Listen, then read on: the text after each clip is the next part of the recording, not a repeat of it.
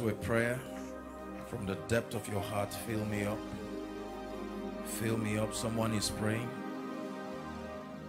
Someone is praying. Let it be from the depth of your heart.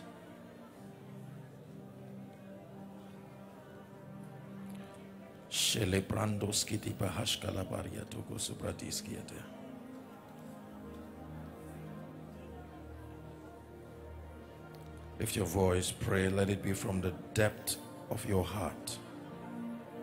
Fill me up until I overflow. I wanna run over. Wanna run over. Lift me up till there's an overflow. I wanna run over. I wanna run over. Father, we pray and ask that you will help us again this second service. We have come as proof that we believe you. We have come as proof that we are open to receive, open to be built, open to be made, open to be established. And we pray that your spirit will work wonders in our midst, that your word will come with power, bringing conviction, bringing transformation, bringing empowerment. I pray that in this service, whilst the word of God comes, I pray that the sick be healed, let the oppressed be delivered. And in the name of Jesus, I pray that you will lift us in unusual dimensions. We give you the glory. Let Jesus be glorified. Amen and amen. Give Jesus a big hand clap. Thank you. Again, while still standing, I'd like us to honor the angels over this house, Apostle Goodheart and his precious wife, Pastor Mrs. Bimbo. Thank you. Remains an honor to bring the word of the Lord. Amen. I think you should appreciate yourselves too. I honor you. Thank you so much. Please be seated. Please be seated. God bless you. Let's get to the business of the morning. We began in the first service teaching on the law of honor. For those of you who were not here, please do well to get the CDs. But just recap, I did teach that honor has to do with discernment. The discerning, the celebrating, and the rewarding of uniqueness. I spoke a few things about the kingdom, one of which is that the kingdom is built upon the law of seed time and harvest. And I said how that listening is the seed for learning, that honor is the seed for access, that every closed door can be traced to dishonor, and that most of our limitations in life are reflections of our inability to appropriately communicate honor. Honor to God, honor to men, and honor to principles. Are we still together? We spoke a bit on dishonor. Refers to trivializing value, trivializing uniqueness. And I showed us from scripture how that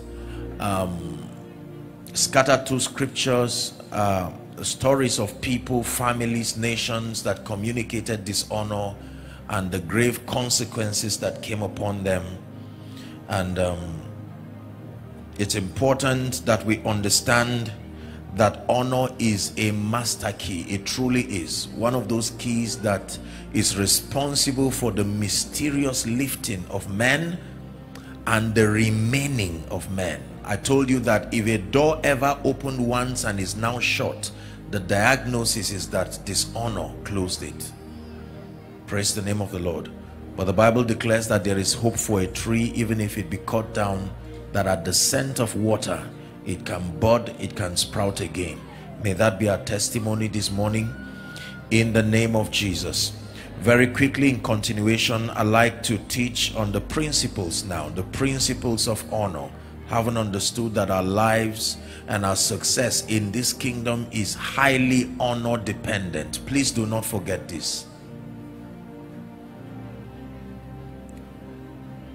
Honor will require a lot of adaptation. Honor will require a lot of meekness and humility, because many times honor will sting your ego. It will even attempt to downplay on your pedigree.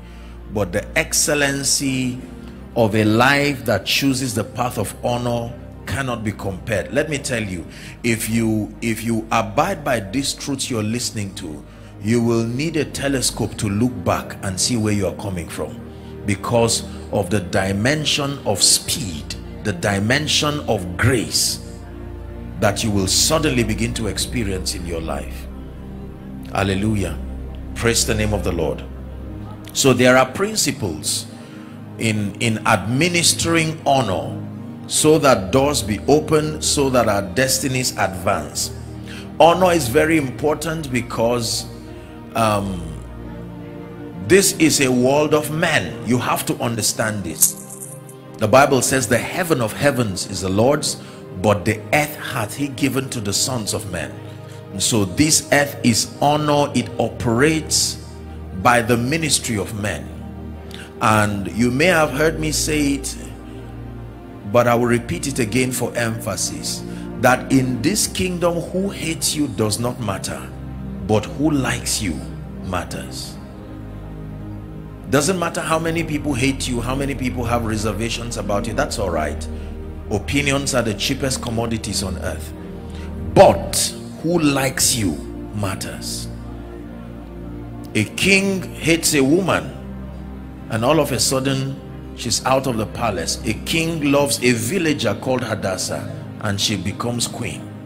For God so loved the world, the moment we became the object of his jealousy, he invested his time, his blood, his attention to see that we became redeemed.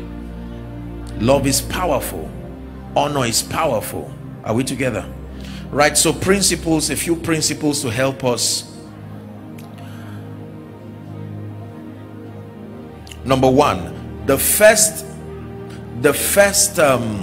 key that we need to learn as far as communicating honor is concerned, the first key required is discernment. You have to discern. Discern people, discern places, discern graces, discern atmospheres. You cannot be able to effectively communicate honor without discernment. You will have to learn to discern. Who am I talking to? Who am I talking with? It was lack of discernment in Genesis 28 that cost Jacob an opportunity to effectively maximize his encounter. His regret was that he did not discern the place. He discerned God, but he did not discern the place. He woke up and the Bible says, he said, surely the Lord is in this place, and I knew not. He was standing at the corridors of heaven, seeing angels ascending and descending, but he did not maximize it. When you go to chapter 32, he had learned his lesson, having paid an enormous price in the house of Laban for over 2 decades, the punishment for not encountering God properly. Now in chapter 32, he was wiser. So when God came, he said, I would not let you. I made that mistake, I would not repeat it again, until his name and his destiny changed. Are we together? So we need discernment. We need to understand that God, please listen to me, men are carriers of spiritual realities. Men are carriers of spiritual possibilities. Territories are carriers of spiritual possibilities. Now I leave us to scripture, because sometimes you see, when you teach issues like this, people can when people are not spiritual, the body of Christ and the church is not just a lecture hall. The realm of our communication is beyond intellect. Are we together? And so some of the things that we communicate would require spiritual discernment, because when you look at it from a scientific plane or from a sociological plane, it doesn't add up. But this is why we compare spiritual things with spiritual. Hallelujah. Territories till date have spiritual investments in them. Geography teaches us that there are, all places are not the same. Is that true? There are places you go to and they tell you there's oil here. There are places you go to, they tell you there's gold. Remember, the realm of the spirit birthed the physical realm, and that the physical realm is only a reflection. It would be unwise to believe every physical territory is the same. It would be unwise to believe every human being is the same. God stores his treasure not just in heaven but in men. So when you pray and say, Lord, lift me, he answers you not just by sending the Holy Ghost. He answers you not just by sending an anointing. He answers you by bringing a man. So you have to search, what is man? Here's how I put it: what is in man that you are mindful of, nor the Son of Man that thou visitest him. There are so many treasures in men that if we will discern and tap into through honor, among other ways, would rise as though the devil does not exist. Are we together now? So we need a lot of discernment.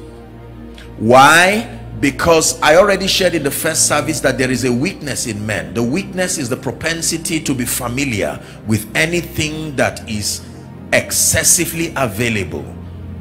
Somehow we seem to work well with scarcity. The moment scarcity has a way of waking us up. Scarcity of fuel, scarcity of kerosene, scarcity of help, scarcity of money. The moment there's scarcity, it seems to give us a sense of decorum. We wake up and then we're able to thereof it. There's a very unintelligent, childish concept loitering around the body of Christ, the concept that trivializes men in a bid to show our honor to God. It's a very sincere concept, but it's very destructive. To mean we don't need any man, forget about man. God, you're the only one we love. Have you forgotten that in the beginning, God, yet he still needed men? Are we together? He's been there right from the beginning and in the beginning, but he still saw the need for men, and he's committed this side of his kingdom to men. It is this faulty theological narrative that has punished many people. We love God, we hate men, and so we keep growing spiritually while we suffer on earth. We are punished again and again. And you see, the laws of life are very patient teachers. They will recycle themselves for as long as it will take for us to learn. Remember, we did say in the first service that time does not change anything. Time only reveals. It takes decisions to bring change. Are we blessed? Discernment. Number two, we need wisdom.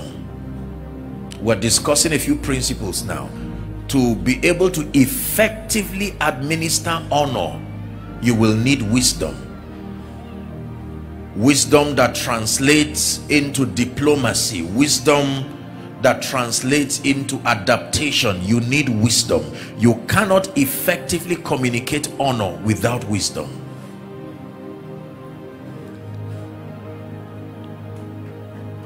Number three, you want to effectively administer honor, you need forbearance. Now this is a very powerful one, because in a very strange way, God's treasures are stored in earthen vessels, and it's a known fact that there are no perfect men. In fact, the quest for perfection as blamelessness and faultlessness is exhausting and unnecessary. Replace perfection with sincerity. Are we together now? Yes. Elijah was a temperous man. Moses was an angry man. Your Jesus entered a temple with a whip. He didn't report to the scribes and the Pharisees like a very civilized citizen of a nation should do. Jesus, the Jesus you love and so worship, took a whip and began to flog people. That's why the disciples were confused. Don't blame them. This guy would teach on one side, teach on love, and then he's whipping people again, and the disciples became confused. Who are you? Somehow you act like Elijah when you whip. Then you act like someone else when you love. Then you act like a prophet. Who are you? It was a very necessary question because of all the dimensions they saw. Are we together? You need forbearance. Somehow we have this wrong expectation. Just because a man is a CEO, a pastor, maybe a bishop, some spiritual leader, or a father, a mother, we expect blamelessness, faultlessness, perfection. Are we together? As the basis for communicating honor. If that is what you search for, the only person you will find that qualification on is Jesus, the exalted Christ. Not even the one who walked on the earth, the one who is seated on the throne. There are many people today who would not honor their parents. Why? They would tell you, my father was not a responsible man, my mother was not a responsible person, this and that and that, my lecturer is not this, Nigeria is a scattered country, they will say, and then we bring that pain to the church and begin to have unrealistic expectations on men of God. I remember years ago, someone saw me eating and he exclaimed as though it was a sin. He said, Apostle, you are eating. I said, you see the kind of thing, these are the kinds of teachings that we must manage. And I submit to you that most of these teachings came from us men of God in a bid to create that sense of holiness and to preserve the purity and the power of the anointing. We derived a lot of pride in making people feel that we are not human. And Jesus wept. Very powerful scripture. And God rested. Very powerful scripture. And Jesus was an hungered. Very powerful scripture. These scriptures were kept in the Bible for a reason. Are we together now?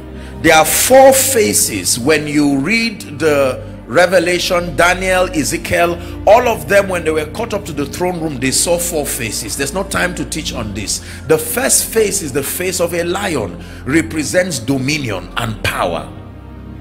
But if all you have, and if that is the only dimension you have, there is trouble. These faces are the progressions of all that we need to be to attain the full stature in Christ. The face of a lion, dominion, power. But if all you have is authority and power, pride will kill you.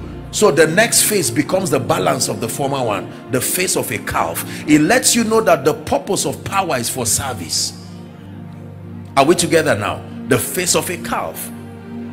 And then there is a side effect to servanthood too. People would take you for a ride, they would destroy you, they will wake you up by 2 o'clock and blackmail you emotionally and say, I thought you said God sent you to us. And in a bid to show that you are a sincere servant, they can take you to your grave early. So the next phase becomes the balance, the face of a man. God reminds you that even though you are empowered, you are human, so that you are not ashamed of your humanity.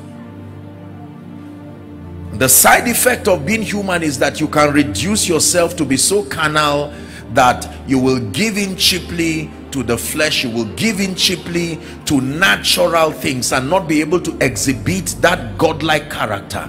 Then the last phase becomes the balance, the face of the flying eagle, that although you are human, you are also divine. If all of these dimensions are not captured in your Christian experience, there will be a great imbalance. If all you are is a lion, you are in trouble. Pride will destroy you. If all you are is a calf, men will take you for a ride until they kill you. If all you are is a man, that's Satan's domain. He will eat you up because his strength is working in the flesh. And you cannot be an eagle just for nothing.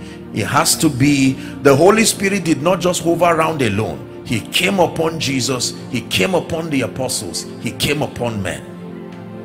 Are we together? You need forbearance, patience, patience, patience. Do you know what it took for Elijah to receive the mantle of Elijah? For disturbing Elijah, fire would come on you. Are you aware of that? That Elijah was strict. You disturbed his time of worship, he won't teach you and say, okay, take it easy. Next time when you come, you don't have to fight. I'm a human being, I'm sensible. No, the fire would teach you a lesson, then you will go back and teach others. Yet Elisha walked with such a man. Don't blame the sons of the prophet for their anger. I'm sure they were already getting angry. What a vicious, wicked lecturer. We don't know why the God of the Hebrews would be using such a man. Isn't it amazing that while you are angry, God still loves the person you hate? This is the strange thing about God. Now you be God, Almighty God. You know, be man, no. You know. Now you be God, Almighty God. You're not a man. Listen, so you can look at your father, you can look at your mother, be so embarrassed being associated with them, and yet they remain your parents forever. The idea of disowning people is just a mental issue. There's no such thing as that. It's just a way of expressing pain and disappointment. There's no such thing as disowning anyone. Connected by blood. Lord, why did you give me such a father? Why did you give me such a mother? And God says, because of where I'm taking you to. You need to learn how to forbear. There are many of us today. It's amazing that you are thanking God for passing through what you prayed that you will come out in a hurry for.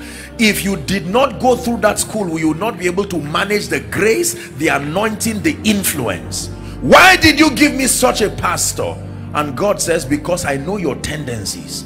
I know what you can do, I know what you cannot do, and so I planted you so that you are built, you are established. You need a lot of forbearance. Let me tell you the difference between forbearance and forgiveness. Forbearance is a spiritual and a psychological state where you are prepared to see that act, that mistake, that weakness repeat indefinitely. So your mind is already prepared to accommodate it. There is a difference. If I step on your toes by mistake, that's a mistake. If I say sorry, you forgive me. But if you know I'm going to do it 1,000 times, you need to switch from forgiveness to forbearance. That means it's no longer new. Are we together? Yes.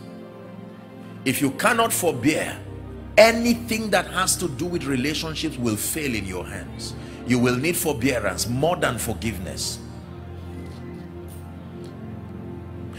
A woman once told me, said, Apostle, you need to pray for my husband. I said, why? He said, he scatters clothes everywhere in the house.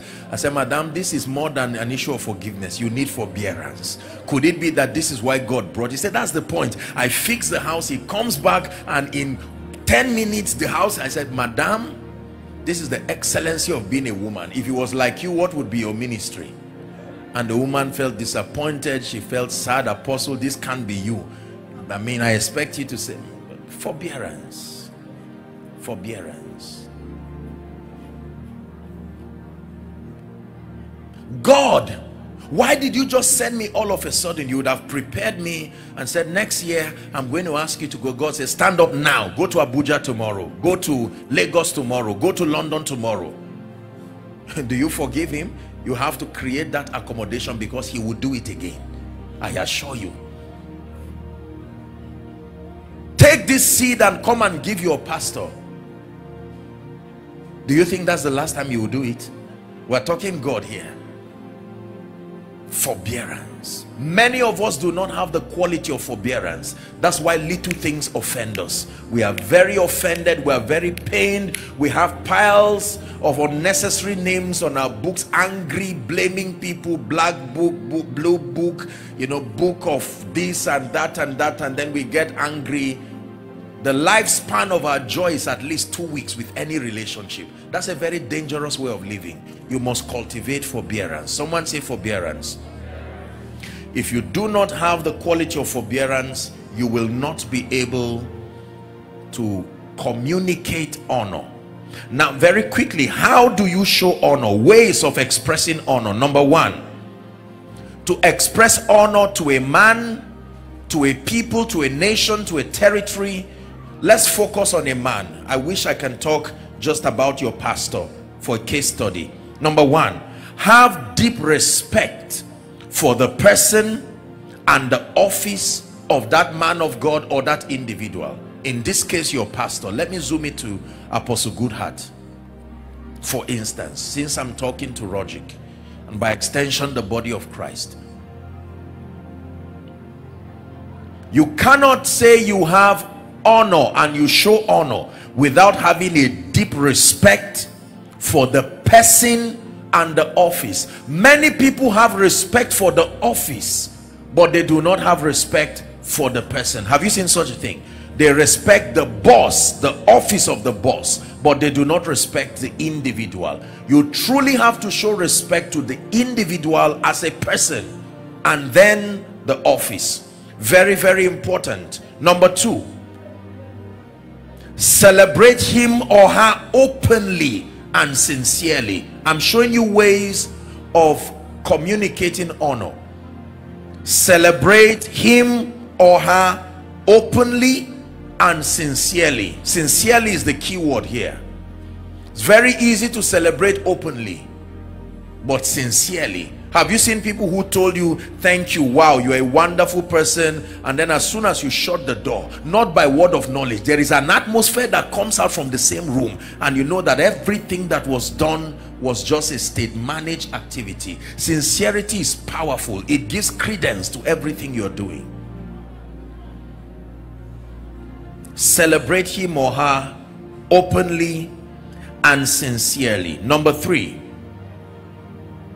you must, still buttressing on point two, you must genuinely celebrate those you honor. It is impossible to claim you honor God, you honor laws, you honor men without celebrating them. Number three, you must contribute to improving his or her life. You cannot be one who is communicating honor without actively contributing.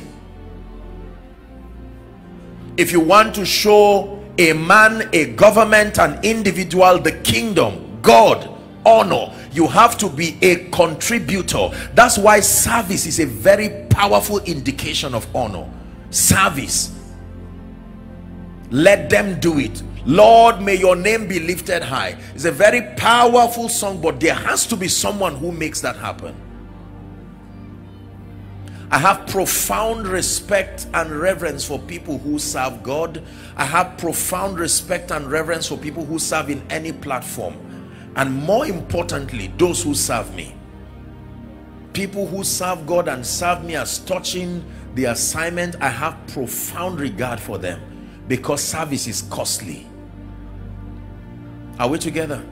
There are people who are never contributors. Let me tell you this. Ensure that in your lifetime you become part of the history, the story of many people. This is one way to remain transgenerationally relevant.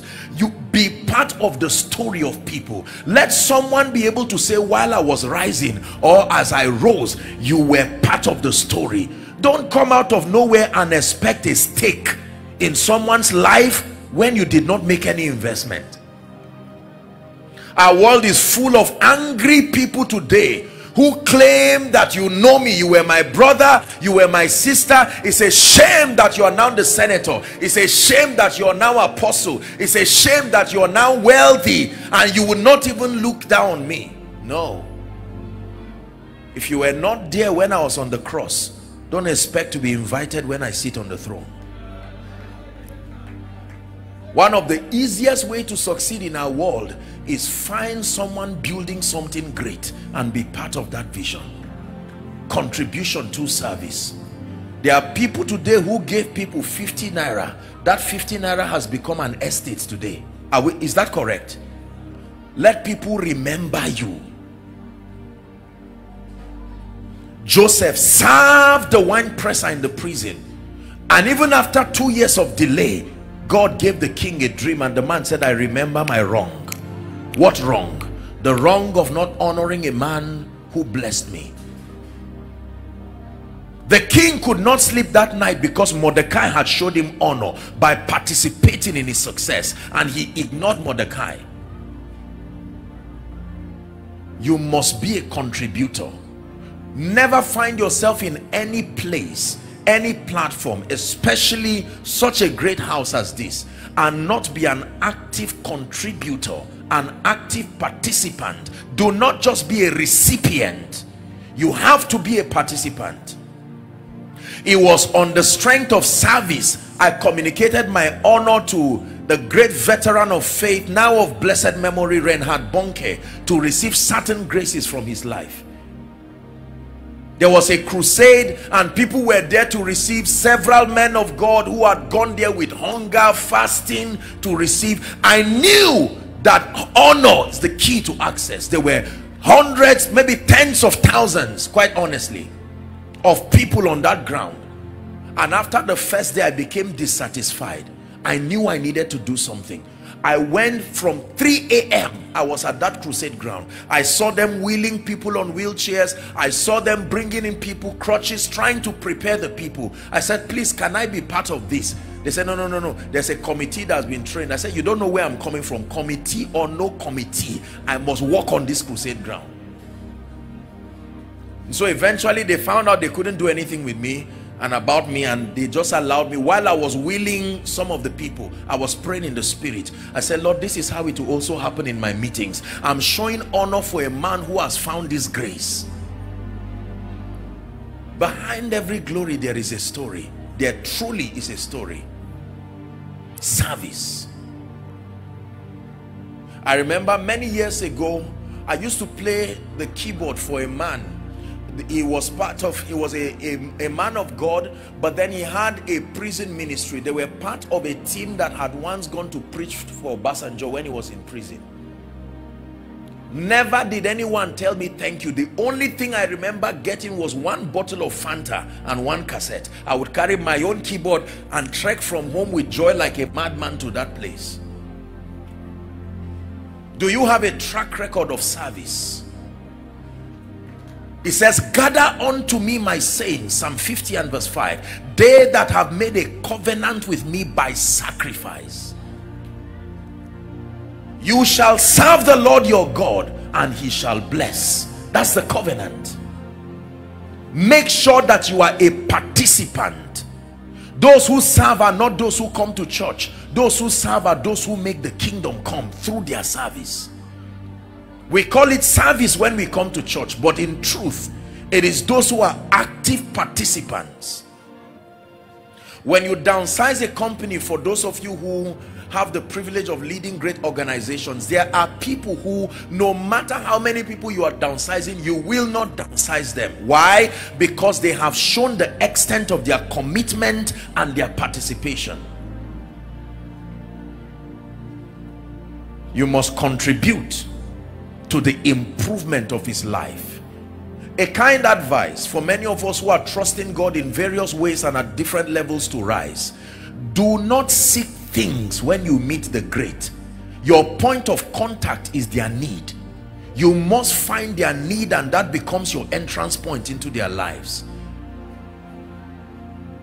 This African mentality of latching on to people who are blessed or wealthy or influential or have keys or gatekeepers, captains of industry, from the standpoint of need or standpoint of tribalism, it will only recycle pain in our lives. Every man's need is your point of contact to him.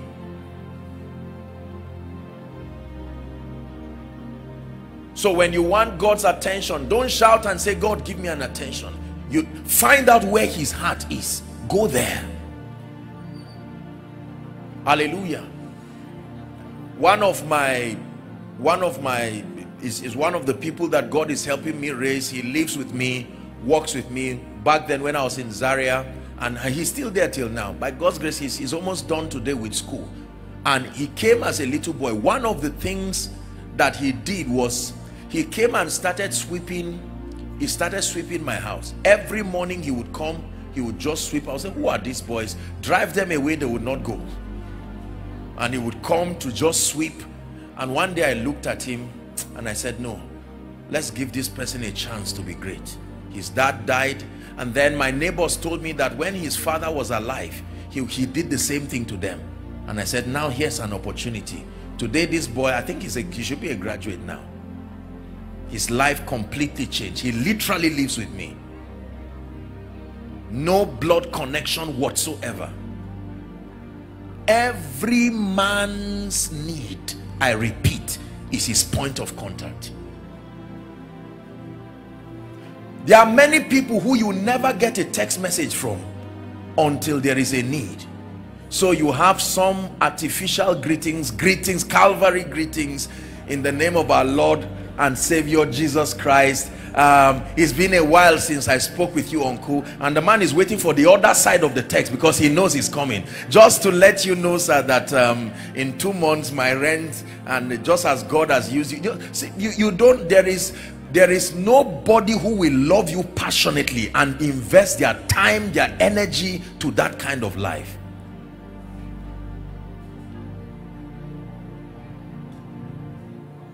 Just to let you know that I've been praying for you, sir. I've seen your schedules. I know that you're busy. Should you want me to help you achieve anything, to help you do anything, I'm readily available. Now, that's an intelligent way to get access. It's why many family members never receive from those who are blessed, because they always come with an entitlement mentality. You are my uncle, you are my auntie, you are my pastor, you are my tribesman, you must bless me. Some threaten you with prayer. I prayed for you to get there. You know, all sorts of things. I apologize. I hope I'm not wasting your time. But this is very powerful. Every man's need is his point of contact. A few weeks ago, I sat at table with President Buhari's photographer. And I was listening to the young man.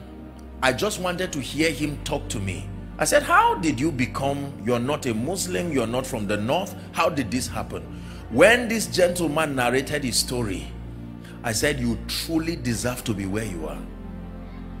The president would not take any snapshots, he would not do anything if that gentleman is not there. In fact, I was told that he's one of the few people that can actually play with the president, like play.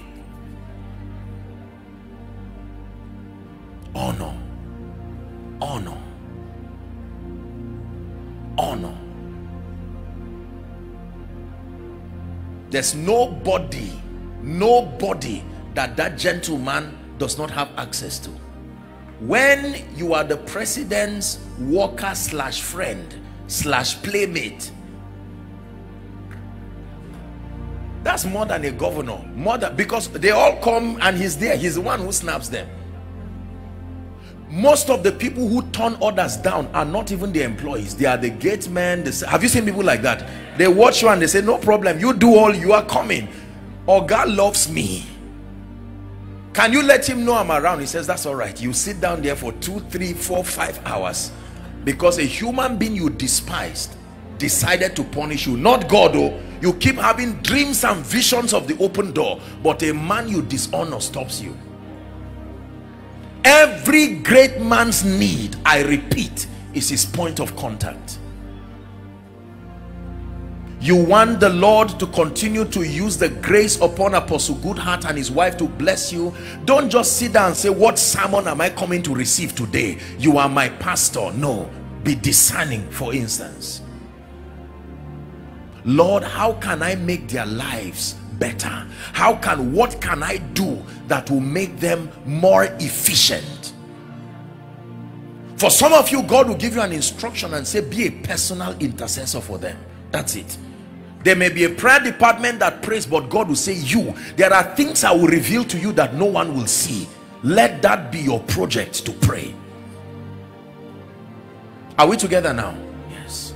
For someone, God will tell you, you say, make sure that Apostle and his wife never have to think, where will I get fuel from? Make their work easy. These are various ways. These are not gimmicks. Sincerely, let me tell you, I've had the privilege, by the grace of God, and I say this with all humility, God has connected me to so many people cutting across several industries, and the point of contact is always me intending to give, almost never to receive. In fact, let me tell you sincerely, it was until recently my greatest weakness in my life is receiving. It would take a lot for me to receive things.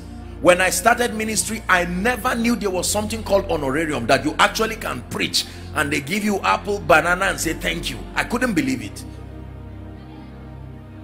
When you become obsessed with giving, the world will look for you. Nobel Prize is not given to receivers, givers, contributors. Take this mentality not just for those above you, your contemporaries, and even those under you. Be a giver. Make sure when you meet people, you're not the one stretching your hands. What can you do for me? I'm not just talking in terms of finances. I'm passionate about giving. Every time I see people, I'm thinking, what can I do? If I can offer prayer, why not?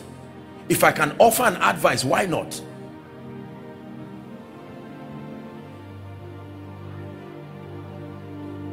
Plant yourself, the lives of people, and you will watch yourself rise. Are we there? So you contribute to improving the life of that individual.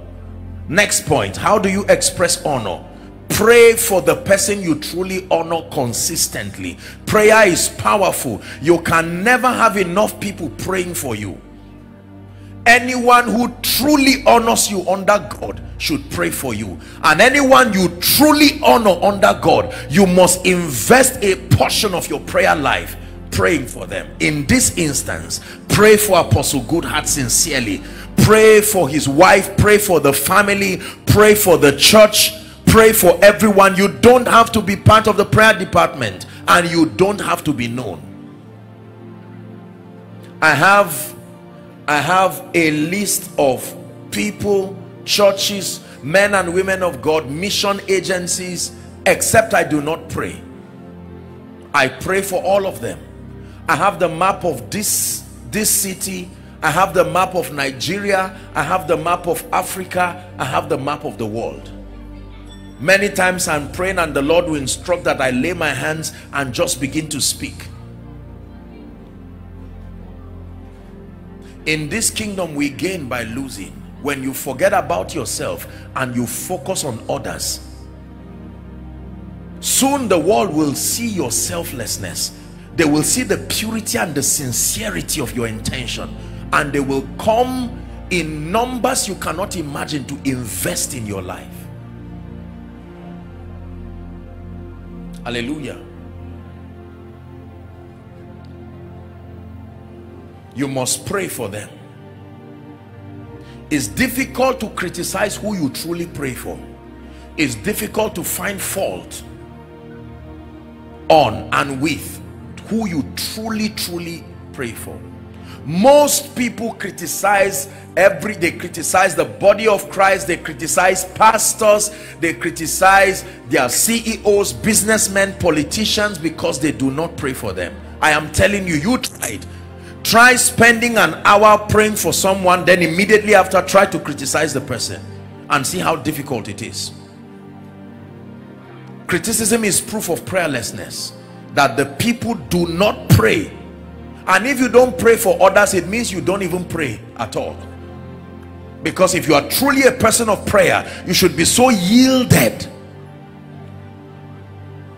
He was speaking to those in the church in Thessalonica, and he said, brethren, that you pray for us. It was a request. Paul was a man who had met Jesus Christ, and yet he still needed the prayers of the saints. Let me tell you this, please look up. I have learned through history, through scripture, through mentorship, and now by experience, uneasy lies the head that wears the crown. Can I tell you this? Trust God for grace to love and admire everybody who is in a position of prominence from any angle and pray for them. You do not know the attacks. If you are Elijah, Jezebel is coming. If you are Daniel, the gods of the Persians and the Medes, they are coming after you. If you are Jesus, the scribes, the Pharisees, and everyone is coming. Many have no idea on the attack that an average man of God has. It doesn't matter whether you have results or not. Only God will tell the number of people who take our names to shrines every day.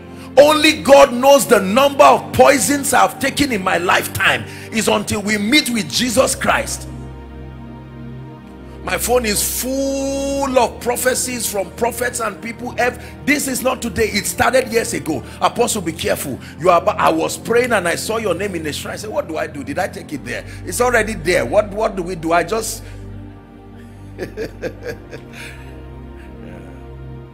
you'll be surprised your name is there too. Oh, you don't look at me and feel bad for me. Our names are all there, provided. What do you think? Listen.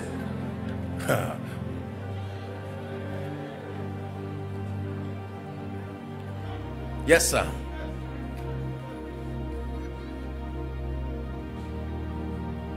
The moment you aspire to rise to your highest level in destiny, that becomes your offense. For as long as you do not have a child, that's all right. The day you give birth to twins, something is wrong with your shirt, something is wrong with your trouser, something is wrong with the way you talk. There is a side effect. Greatness comes with such a cost. When God takes you patiently, thank him. He's helping you to get used to battles, because for every level, I tell you sincerely, there are devils. Is God speaking to us this morning? Lord, why is it that the moment I became a CEO, where are all these attacks coming from? The people who used to love me before, they didn't love you, they loved your level. Your level was a comfort to their mediocrity, and every time you stretch further, let me tell you this, among the many things that true success does is it kills excuses from mediocres. Now people can ask a question that they can't answer. You gave excuse that in Nigeria people do not rise. You gave excuse that there, but someone is building, and this person used to come to your house and beg before. What then becomes your excuse? Are we blessed? Next time you see your boss, don't stand to say this man, that man. No. Next time you see a politician, next time you see Apostle Goodheart and his wife stand here, what you are looking at is a testament of endurance. Battles you may never know. It's easy to talk, it's easy to criticize.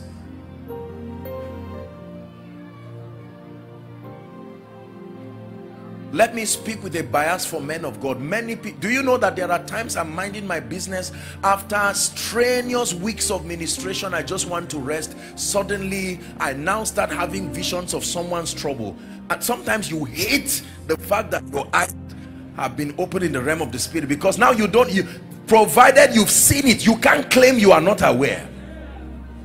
Oh God, open my eyes. It has an implication.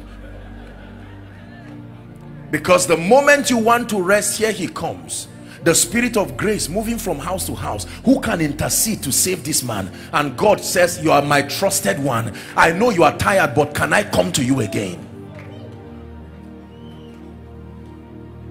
At a point in my life, I became so exhausted.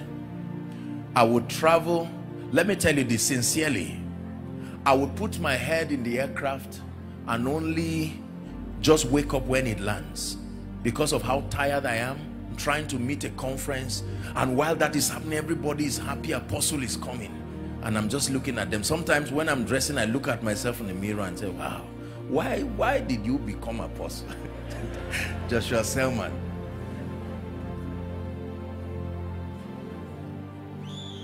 And many times I would promise that as soon as the service is over, I'm not seeing anybody, I'm tired, and their compassion betrays me again. The moment I look at them, I remember him, and I remember myself, and I remember what he did on the cross. Suddenly that energy returns again. And sometimes I'm talking and people say, Apostle, we're seeing what they call this thing when you don't sleep. We're seeing it. And I told them, I said, you don't know what is my spirit that is standing and preaching there, but this other man is as tired as anything. And the moment that happens, here comes church members, with all due respect. Why didn't you wait to see me? I called you to come to my house. Why didn't you come? And whilst you're tired, you're saying, Lord, can you raise people who understand what it means to carry this cross? I was told a story years ago that a man of God was so frustrated, his congregation frustrated him, and he had a vision and he went to heaven and he was complaining. I don't know if it was just a fiction to explain something or it was true. And he was complaining to the Lord and saying, Lord, you carried a big cross and put it on my head. This is too much. I'm sick and tired. I don't want to commit suicide. And then that the Lord took a room, and the room had several crosses, some small, some big. And he said, you go and carry the one you want yourself. And he quickly went and picked a small one. And the Lord said, but that's exactly the one you have. You just picked what you had. And then the man stood there and said, so who are those carrying this one? He said, they are on earth. They laugh, they smile, but that's what is on their head.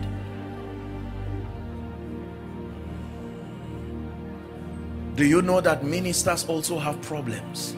Some of them have family problems. Some of them have problems with their children. Some of them have problems with relatives. Some of them, whilst they are preaching, there is an obituary text that is coming. You just lost your loved one, and yet they have to compose themselves. The ethics of ministry demands that you put the people before you.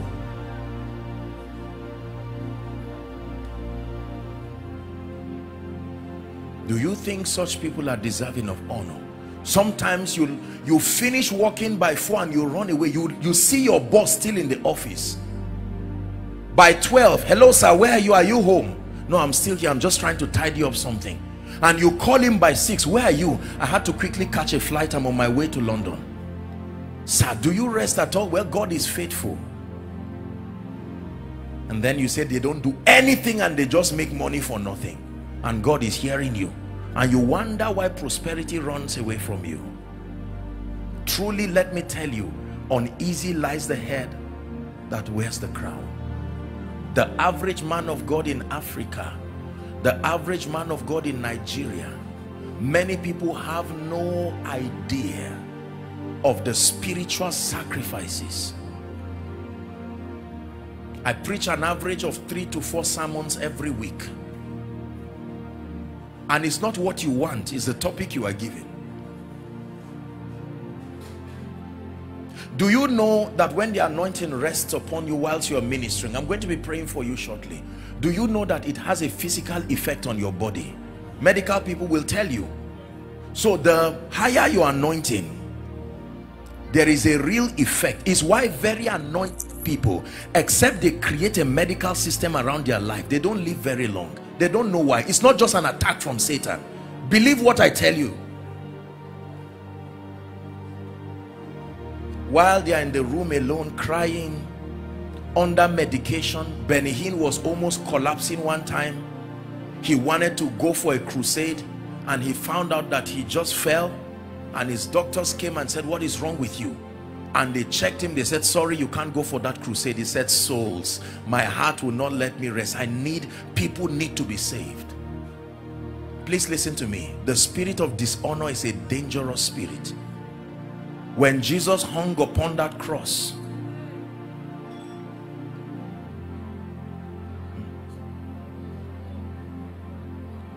you laid aside your majesty. You gave up everything for me, suffered at the hands of those you have created. Do you know, historically, human beings are experts at persecuting their saviors. So if you are a savior, Be ready for dishonor of all sorts in your lifetime. Are we together? Look what Jesus went through on the cross. A 33-year-old man hanging naked. I hope you know he was hung naked. All the coverings around him in movies is just for social reasons. He was hung naked. The Lamb of God. And yet you tell someone about it and he looks and says, so what? Did I ask him to die for me? Was anything wrong with me? He left heaven. It's like being a professor, and because you are a professor alone, you throw away that title. You start from kindergarten, but this time around not alone, until you become a professor again. Something you already were, you threw it because you were alone, and you had to pick other people, so that while you get the PhD, all of them also have that PhD too. That's what Jesus did. He had no need, he had no lack, but he was alone. And he said, no, I'd rather go to hell for you than to remain in heaven without you. And yet you preach that glorious gospel and people trivialize it. It's painful to go through so much and then deliver what you've brought, and people look at it and trivialize it. That's why spiritual things don't come on just everybody. God discerns people who have honor and value. Hallelujah. One time I was traveling to, I can't remember where, and I was seated in the plane, and quite honestly, when I looked around, almost everybody around me was by far older than me. And then I was sleeping, you know, this kind of sleep that you're nodding, you're like this, left, right, and center. And someone tapped me and said, you're a young man. What are you doing that gets you this tired to be sleeping? And then I said, no, this is an elderly man. I can't be foolish. We're taught to respect. But I said, oh dear. Oh dear. This man of God that stands here and smiles and preaches and prays, and whilst you are sleeping, he's awake with the wife, praying for you, crying for you. There are many breakthroughs you can't remember praying for, but they happened. I tell you where they came from. They came from the altar that drips with blood consistently. This is not some church gimmick. Please listen to what I'm telling you. Many of the men and the women of God who stand upon this altar and bless you, they have come on account of the sacrifice of relationships. You must be a contributor. You must acknowledge. When I was in seminary, my principal then in the seminary, he was one of the people who truly gave me the foundation for godliness, structural foundation. He had lived in the US for many years, and so when he came, he brought in that culture, and most of he concretized moral excellence in general, taught us so many things that were out of the curriculum for our training. And a few years ago, I was burdened in my heart, and I told my dad, he was my dad's classmate coincidentally, and I said, please, can you help me? Let's go to that man. And my dad drove me. I went down to Jos, and when I went to him, I was happy to see him. Now he was quite significantly elderly, and I greeted him. I got down on my knees, and he said, Apostle. I said, don't call me Apostle, sir. I am still your boy. I'm still your son. And he said, you don't know how proud of you I am, watching you and seeing what you're doing all over the world. And I said, sir, I brought this gift to tell you God remains God, but if you were not there, I believe that a significant part of my life would not be the way it is. And I told my father to escort me because I wanted you to know that I am grateful, and if you will permit me, there is something I want to be doing for you and for the rest of your life till your eyes see the King. For as long as I'm alive, you will not beg for bread again. The price for your welfare, you paid it in me, and now that I am made, please find rest because I'm alive. That's what I did for him. I went back feeling fulfilled. I remember when God called me to ministry, when I gathered my parents, I watched my dad and my mom as I knelt down and they laid hands on me and spoke over my life. It was a risk being the first son of the family. And recently I had the opportunity to honor them. One of my goals in my lifetime is that the world will stand and clap for my parents. And the day that happened, tears came out of my eyes. I said, finally, one of my life's goal is done. Who can rejoice because you are alive? Who can call you a person of consolation? Please listen, we have 10 minutes and we're done. There are people who are called sons of consolations, burden bearers. There are people who, a man of God, a businessman, every great man will tell you. That's why when people are passing on to glory, some of them leave their wills not for their children. Sadly, because the children are not sons of consolation, they can find this supposed house help who had been there for 20 years, 30 years. There was a man in this city who became very sick years ago. He was transported out of this city, flown to India or someplace, and there were rumors that he had died. And some of the workers cleared the company. They emptied everything, the stationaries, because rumor came that that man, it looked like he had died. Yes, he was paralyzed, but he was still alive. And there were only 2 of the people who were left. When that man returned back on a wheelchair, he entered into his own company. He started crying physically, and the doctors had to manage him so he would not die. He said, these were people I invested in. I took some of them without interview. I gave some of them double salaries. Some of them came to me and they pleaded with me. Do you know the pain that many leaders, many men of God go through all across this nation? Are you listening to what I'm telling you? Your pastor stands here to invest Jesus, to invest the word, to invest life. A few times that we have the opportunity to speak, I am amazed that there are few times we really talk about ourselves. He's not talking about himself. Great things that the Lord is doing. The last time I came during your conference, when I was done, I had the joy to go to your structure, the building. I was amazed when I saw the master plan. Him and the woman of God, I could see the passion in their heart. While I was praying, I said, my God, these people don't even think about themselves. As I saw your worship team leading worship and jumping, I said, look, these people, some of them are family people. Only God knows the inconvenience that they had to go through to make sure they serve Jesus. Hear me, are you aware of the inconvenience that people go through to see that you grow spiritually?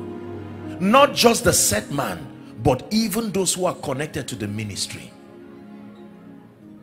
Is it fair and is it honest that your CEO, your man of God, your woman of God, your boss in the office, even during the recession, the company did not plunge down? You may not know the negotiations and the sacrifices, the diplomacy and everything that need to go on behind the scene, or needed to go on behind the scene to keep that company standing. I dare you to write down the list of 5 or 10 people who are most significant in your life and make up your mind that this week coming you are going to plant a seed of honor, not money necessarily, but honor to them. I challenge you. This is not a discussion I've had with your pastor.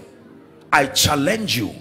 Don't wait for a pastor's appreciation day or some special event. You see, when you come through for people during special events, it's natural. There's nothing unusual about it. That you come as a person and as a family and you meet the woman of God and say, ma, we always laugh, we always jump around, but I want you to know that you are a major contribution to the health of my life, my family, my spiritual life, and I just want you to know that I am truly grateful. You have a seed to back up what you're doing. You see, you can buy someone a car and yet it is not honor. Honor is not just in money or materials, it's the sincerity of your heart.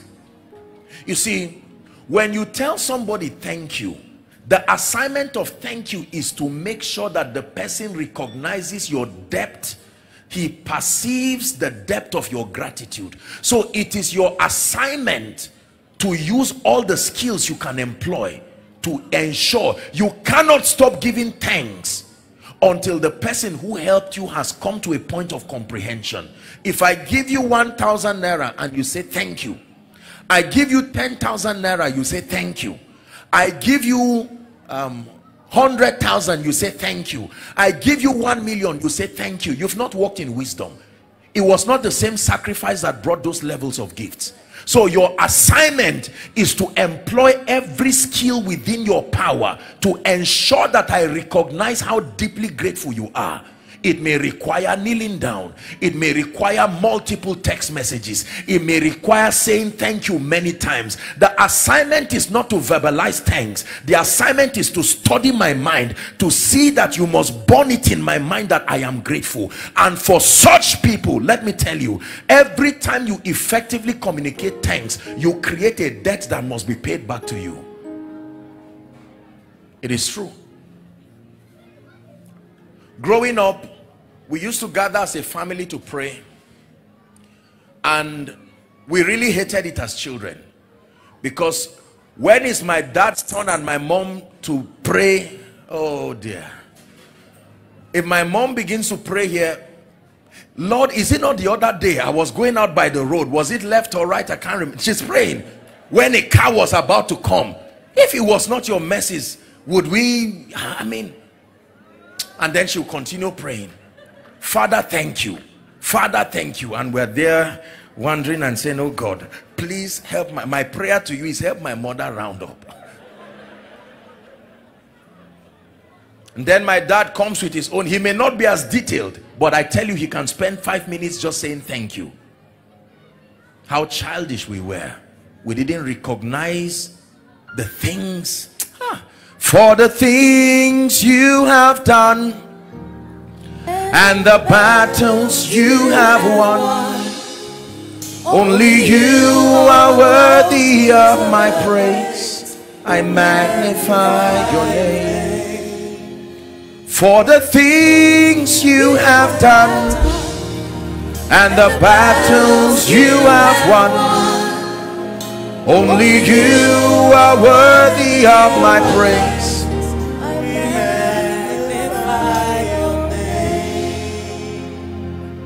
Your honor stands to God, the creator of the heavens and the earth.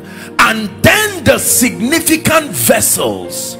There are husbands here that need to truly honor their wives. You may not know the sacrifices that madam does every day with joy. You just return back and there's food. Don't say I paid her dowry.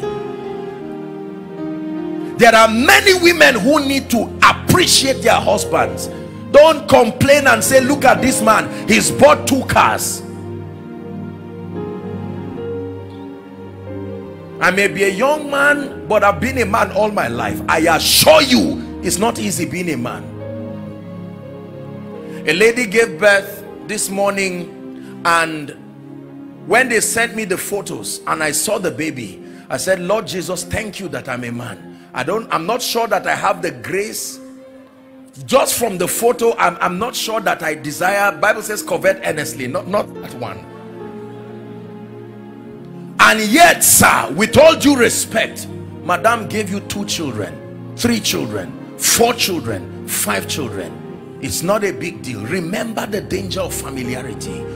There are young people here now. You are doing well and you leave your parents. You see, some of these are old folks still doing what they were doing while they were young. Mama is still carrying wood in the village and the man is here giving donations to churches. I'm not against it, but make sure that in all your lifting, you do not forget those who helped you.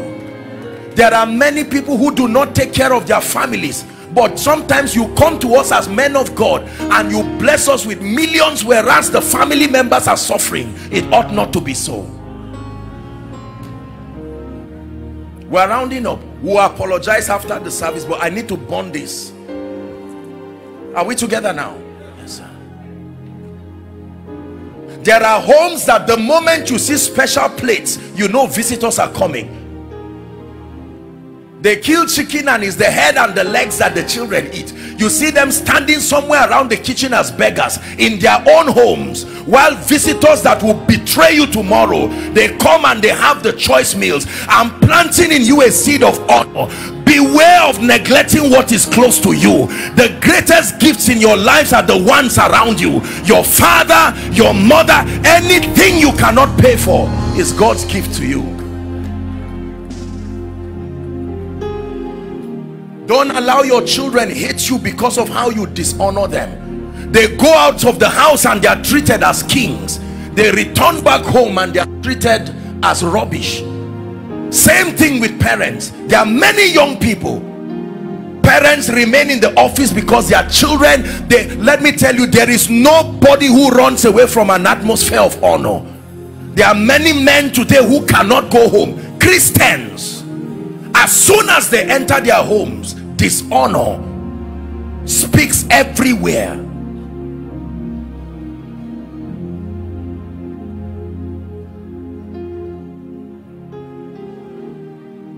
There are churches that dishonor their pastors, dishonor their men of God.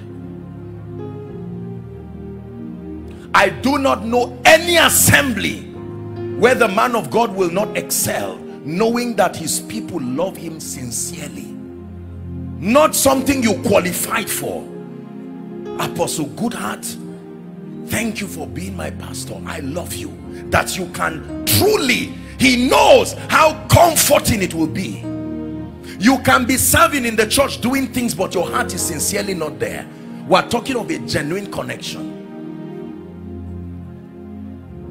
Let me therefore propose a few things to you as I attempt to round up. Number one, you must make a covenant with yourself and your life and your destiny, that for as long as you are planted in this assembly under God, make it a point of duty that you will stand and you will die with your pastor. Make it a point of duty that you will see to it that as he follows Christ, you are giving him the best of your support and everything. Extend that same mentality to your boss. Extend that same mentality to your children. Can I tell you this? There are many young people today who hate their parents because the parents never believed in them. They went elsewhere. Your father is not the person who gave birth to you. Your father is the person who believed in you enough to invest. Maybe this is a word that God is giving a few parents. Be careful the words you use on your children, the way you tear them down. Someday the sun will go down and the little boy today who is helpless will come to a position where you may be ashamed to lay claims. Everybody's destiny is divided into the morning stage, the afternoon stage, the evening stage, and the night stage. It says, so then teach us to number our days, that we may apply our hearts unto wisdom. This is a key that has changed my life. I'm honored today to be part of the life. This is why I'm sent to the body of Christ. You do not know what joy it gives me. Do you know, aside from being a man of God, my greatest personal legacy as a human being is to be one who lived his life loving the Lord and sincerely being a shoulder for many people. Aside being a man of God. The meaning of my name is the way to love, and it's a very powerful name. I've blessed my parents 1,000 times for being that discerning to give me such a name. I sincerely love people. I don't use people. I don't try to, no. Return to the place of genuine honor. Return to the place of genuine honor. Honor to God.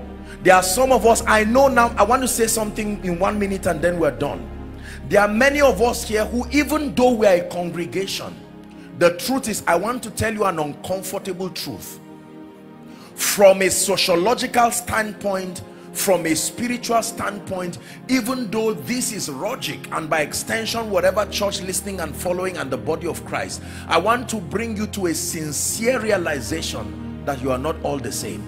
That is the honest truth. From a standpoint of sacrifice, from a standpoint of achievement, you are not all the same, and there must be a system. I'm not trying to teach stratification. Yes, we are all equal before God, but if that statement is not balanced, it will lead to a lot of dishonor. I found out that the reason why many blessed and wealthy people do not come to church is that there is a track record of dishonor. Their sacrifices are trivialized in the name of creating a unified platform to bless people. Jesus did not hide his honor for noble people. Zacchaeus, come down, I've changed, I'm going to your house. And because of that one sacrifice, many people were forgiven. The centurion, you are a man under authority, I respect you, I don't need to come to your house, I will speak the word. No matter how high God lifts me, I'm wise enough to know that there are positions I occupy today, sociologically speaking, that is a privilege. It didn't come by age, it didn't come by qualification, and we must be wise enough to communicate the same. Is God helping us? So there are many of us that God will bring us into places where from a physical standpoint we should not be there. Don't abuse that access. When God gives you access to the ears, the hearts, the hands of kings and nobles, do not trivialize it. One time I was going to pray for a first-class traditional ruler in this nation, and when I got there, there are these people, I don't know what they call them, the ones who hold whip and ensure compliance, those guys there.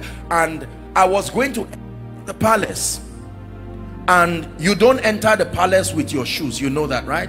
But the man said no. He said enter, and the people were surprised. I said no sir, please let me take off my shoes.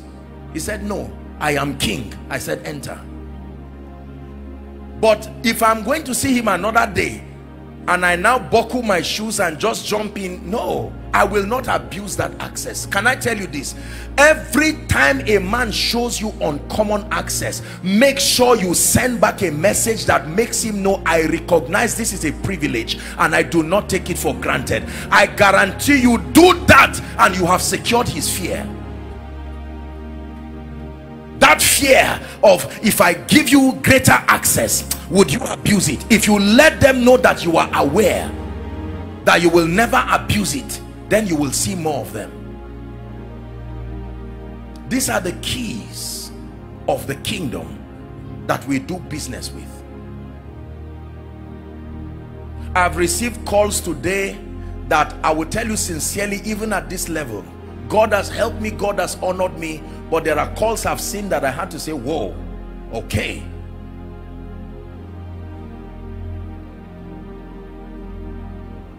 Something happened recently that really shook me. One of the prominent global families on earth. I'm sitting and suddenly I get a call. I'm a lawyer to ABC family. They have demanded that we should fly you to come and help settle something in the family. And I said, okay, this is serious. I'm not sure I have a visa to that nation. And they laughed. They said, do you know who is talking to you? Visa to where? I said, well, we've been taught to be obedient citizens. You have to get your visa so they don't embarrass you. Oh dear. I pray for you in the name of Jesus, who is the helper of men. The doors that have been closed in your life as a result of dishonor, in the name that is above all names, here at this exalted altar, we declare those doors open now. We declare those doors open now in the name of Jesus. Now listen to me. We are going to pray, and I'm going to give you 1 or 2 minutes by the grace of God. Please passionately pray. First, you're going to ask for mercy for communicating dishonor to God, dishonor to men, dishonor to principles. Many of us, as I'm speaking to you now, God is bringing to mind the reason why certain groups just alienated you, why certain individuals you communicated dishonor by speaking wrongly about people, and they later heard what you said, and on account of that they closed certain doors. Lift your voice and pray for mercy. Rhogic, are we praying? Body of Christ, lift your voice and let's pray. Father, in the name of Jesus, we obtain mercy. We are praying. It's time for doors to be opened again. It's time for doors to be opened. Blessings unending. It's time for us to step into realms of prepared blessings through understanding. It says, by knowledge shall the just be delivered. Go ahead and pray.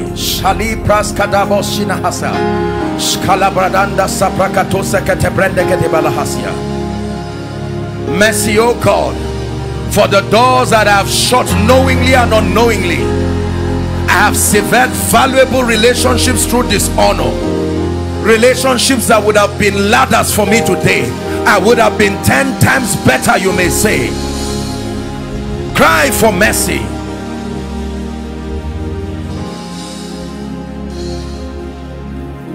Hallelujah. Second prayer point. You are going to pray sincerely that God will grant you the grace to unashamedly communicate honor. It takes a lot of revelation and maturity to communicate honor, because communicating honor can be ego stinging, especially when you communicate honor to people who may not seem like they are deserving of it. Sometimes you may communicate honor and they may not reciprocate it. If someone is sowing nonsense in his own garden, you shouldn't be so angry that you change what you are sowing in your own garden. You will reap what you sowed, not what your neighbor sowed. If you honor a person and it dishonors you back, don't worry. The Bible says you will reap what you sowed, not where you sowed it. Are you ready to pray? You're going to cry to the God of heaven, grace to practice honor as a principle. Grace to practice honor. Please lift your voice. This in the church, in my department, grace to practice honor in my family.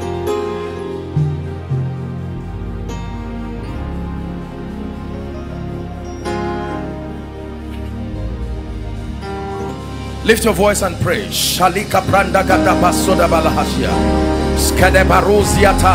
Lord, the grace to practice honor as a lifestyle, honor in business, honor in ministry, honor in career, honor in relationships, honor in family.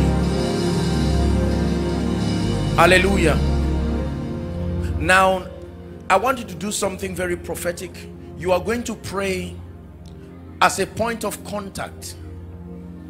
The apostle over this assembly, Apostle Goodheart, and his dear wife. You notice I always talk about him and his wife. If you honor a man alone, you are not sincere. Are we together now? Yes. It is always Christ and the church, not Christ alone. You honor Christ, you hate the church, his jealousy will still fight you, because jealousy is the rage of a man. If you truly know that Apostle Goodheart and his dear wife have been shepherds, laboring, praying, I want you to sow a seed of prayer right now. You're going to pray in 1 minute and passionately pray as you would pray for yourself. Lord, lift them. Lord, keep them. Come on, Rhogic, is this how much you love your pastors? Is this how much you love your shepherds? Lift your voice and pray. Pray from the depth of your heart. Uneasy lies the head that wears the crown. Please pray. Please pray. Please pray.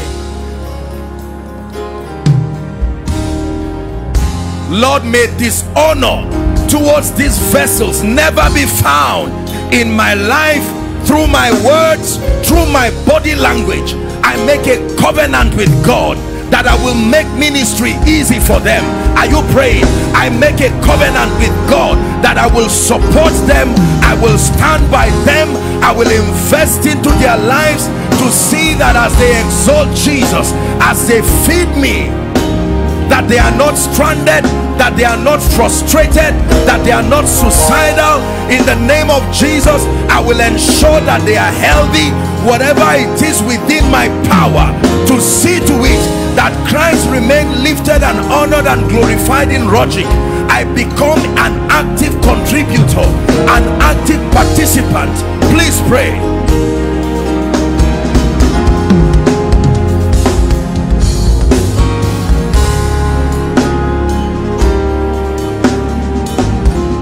Hallelujah.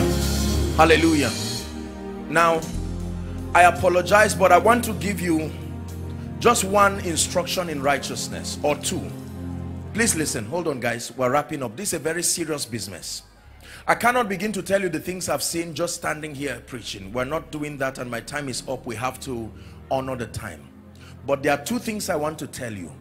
Honestly speaking, in Christ and by humility, if you keep these things, your life, it will not, some of you, it will not take weeks. Number one, I want you to please write down the names of 10 people the Holy Spirit will minister to you who are deserving of honor in your life. When you go back, it could be you and your wife, it could be you and your children, it could be you as an individual, that you want to show these people honor, whether by sending a text, by a seed, whatever it is that you have to do for them.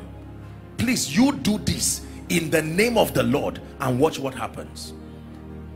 Remember, it's one thing to desire to do a thing, but it's another thing to be instructed to do a thing. There is always an unction. Even if some of you, even if some of those people are people you know who may not easily like you, maybe rivals in business, maybe someone you know who has been the reason why your company, don't worry, just do what I'm asking you to do. Honor is powerful. That's what killed Haman.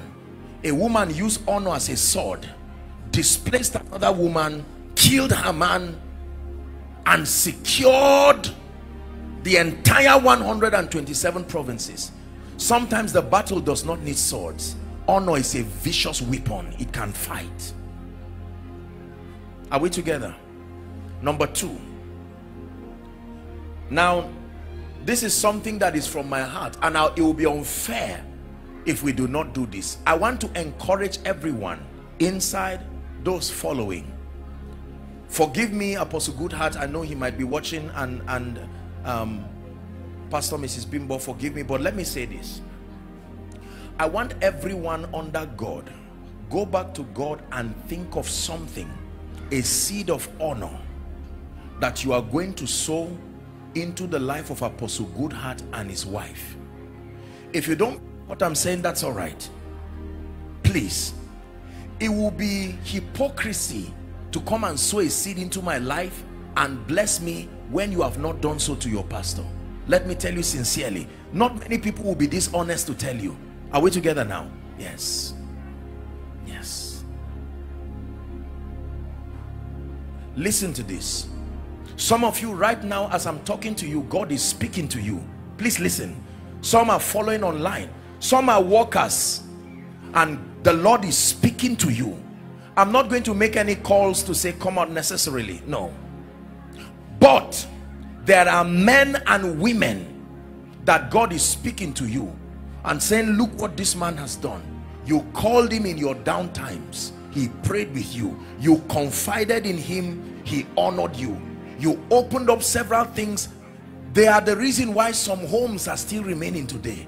They are the reasons why some people are still moving forward. Ministers are like doctors. When you stand before a doctor, you don't say I'm an adult. If it's time for injection, you turn and receive the injection quietly. Are we together? And sometimes they can perform surgery. So there's no secret with doctors. That's the way it is with ministers. Open up your wounds and they bandage everything. You must make up your mind that seeds of dishonor through words, seeds of this, don't let anybody come and sow wrong seeds, for instance. No, no. Be bold, be matured, and be determined enough that I will never allow myself to be a partaker of evil. This is a very powerful principle.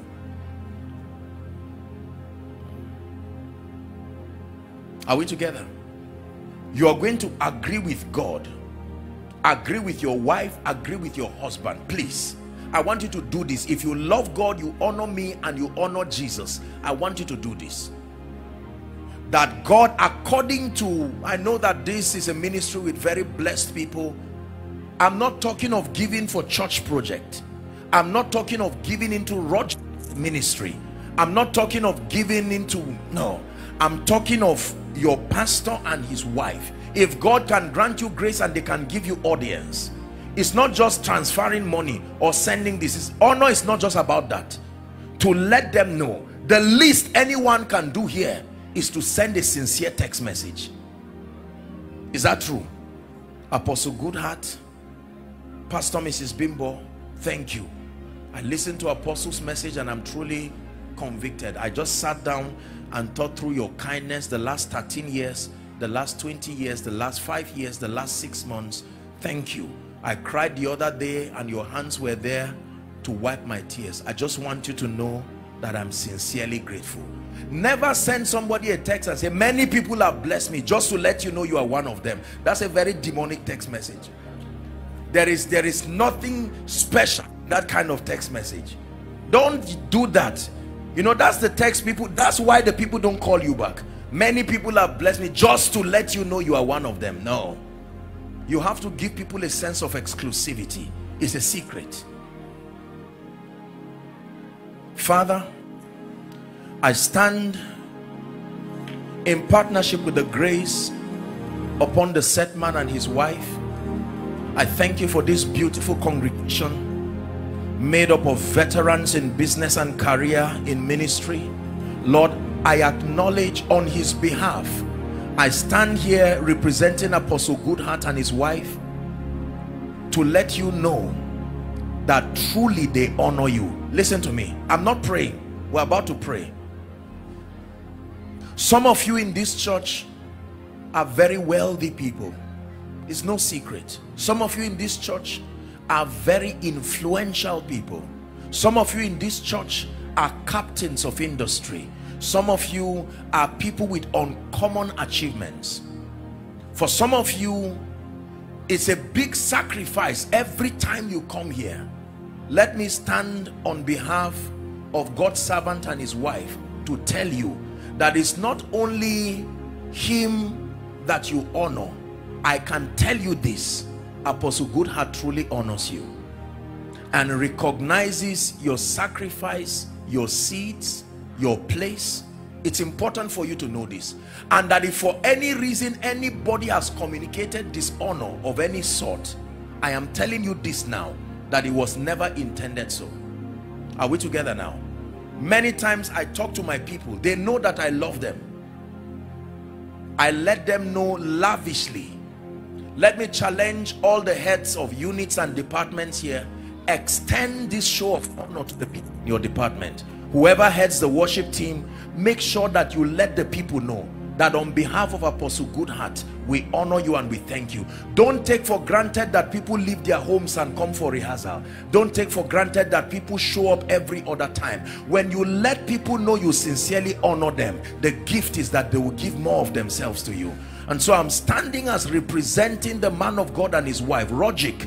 In the name of Jesus Christ, I join my faith with Apostle Goodheart and his wife to tell you that as servants of the living God, you are greatly honored, you are greatly treasured, and you are sincerely appreciated. Do you believe what I said? Yes. So do not be in doubt and never think for once that your pedigree is being demeaned or downplayed. No. On your own part, please do me this favor. Even though he's away, do your best. If you have his contact, if you do not, find a way of letting the woman of God and the man of God know that you sincerely and you celebrate them. And at a workforce level, all of the people who head units, those in those departments, find ways to make your leaders know too you appreciate them, because at their level they are paying prices you may never know. Some of them have to settle quarrel with their wives because they are coming home late. Make sure you let them know. Are we in agreement on this? The Lord bless you, the Lord honor you in the name that is above all names. I pray by the power of the Holy Spirit that the Lord will increase you. I've been told that I have a minute or two to quickly make an altar call. Thank you for that privilege. Now please keep standing. I believe with all my heart that there is no service ordained by God where there is not at least one person who should be saved. If it is God people, he always adds as many as should be saved. So I believe that scattered in this congregation, inside, outside, those following online, I believe that there are people who truly need to make Jesus Lord of their life. Remember, the first dimension of honor is to God, to Jesus himself. Hallelujah. And then there are others who may be saying, Apostle, I love Jesus Christ, but in recent times my life has gone haywire and I truly need to return back. If you belong to any of these categories, please, I'll just give you a few seconds. We're out of time. I'd like you to gallantly and boldly leave your seat and just come stand here. I want to have the honor and the privilege of leading you to Jesus. Please, let's celebrate them as they come. Don't be afraid. Don't wait for the first person to come. Be that one person who comes. Be that one person who comes. Is there someone like that? You're rededicating your life. You're giving your life to Jesus. God bless you. I know someone is coming. There has to be someone coming. Rhogic, is this the best you can do?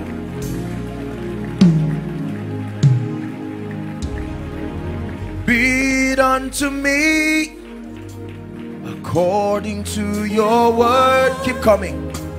According to your promises, I can stand secure. Will you come upon my heart? The truth that sets me free. According to your word, oh Lord, be it unto me. Those who are following online, I'd like you to follow on with the prayer. Those of you standing, thank you so much for making this decision. It's a noble decision, the noblest decision any man can make. Jesus is able to give us a new beginning. I'd like you to lift your right hand if you can, and I want you to passionately say this from the depth of your heart. You're not reciting a poem. This is a prayer that leads to your salvation. Say after me, Lord Jesus. Those online, please follow on.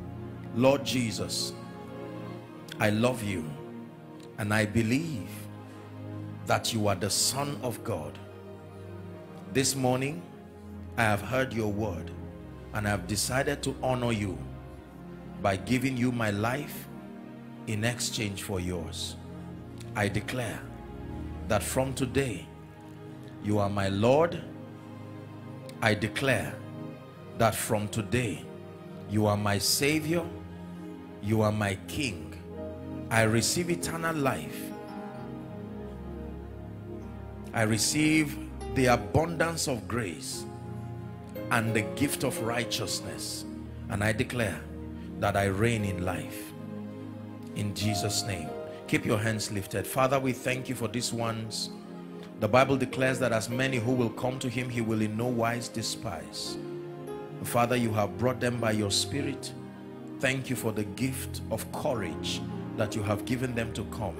I commend you all to the ministry of the word and the ministry of the Holy Spirit. I pray that you be built. I pray that you be established. I declare over you that the power of sin, the power of the flesh, the power of Satan is broken over your life. From today, you enjoy the peace of God. You enjoy newness of life. In Jesus' name I pray. Amen and amen. God bless you. Please look at me, those in front. Thank you very much. I'd like you to follow the gentleman waving his hands, all of you in concert. They'll have a word with you and then you will be back. God bless you. Hallelujah. The Lord bless you and the Lord increase you. I declare that this week beginning for you is a week of signs and wonders. I agree and I speak over your life that everything that has caused your door to close, in the name of Jesus, let it be open. There will be testimonies here next week of the fruits of honor.